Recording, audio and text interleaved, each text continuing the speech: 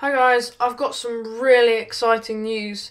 Just to quickly tell you now, it's a big announcement for me personally. I know it might sound quite normal to a lot of you, but if you have been following me for a while, you know I compete mainly in rental karts. However, I'm very excited. For the first time in my life, I am going to dip my toe into owner Rotax karting.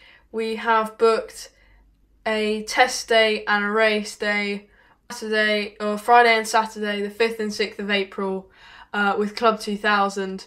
So it's at the same track I would normally race at, but much faster karts. Super excited, and I'm really looking forward to it.